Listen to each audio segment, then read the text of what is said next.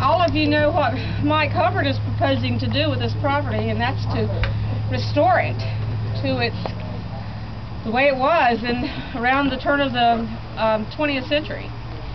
And I can tell that those old ghosts here are beginning to stir and get excited about this, and I know my mother's leading the pack, so I'm just real excited about that.